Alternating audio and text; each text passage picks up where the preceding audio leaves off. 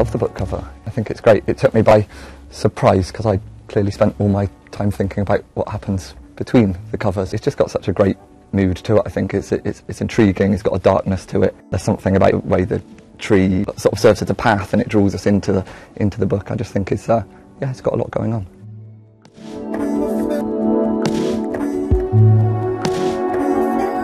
The whole process of producing a cover design is really collaborative. So it always starts with editorial, sales, marketing, and the author kind of brainstorming and coming together and trying to come up with the proposition for the book, and that is basically the main message of the book. And then all that information gets distilled down onto a cover brief that comes through to the art department, and that is where we basically start our process.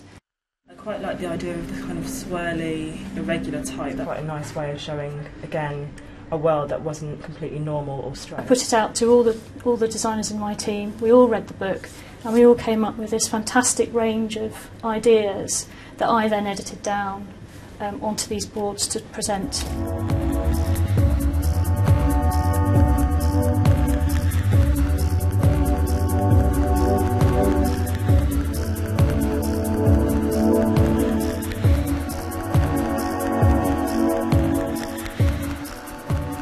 So this is the original image that I found when I was doing my original search. It's by Jonathan Purday, and as you can see we've manipulated it quite a lot.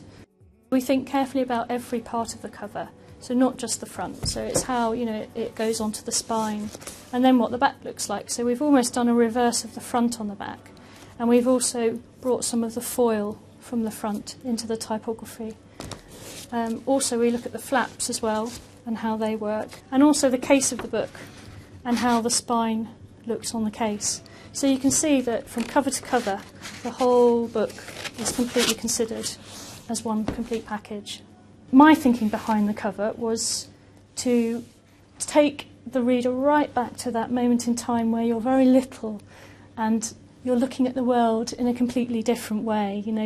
You're small and everything's giant and really big. Book illustrators should get more recognition in the future because you've got to keep people buying actual books rather than just kind of getting it on their, downloading them. So I think book covers are getting more and more important. I know Nathan's added me into the acknowledgements now, which is nice. What I love about it is the feeling of it, and yeah, it does connect to a moment in the book, but it connects to the feel of the book, and that's more interesting to me.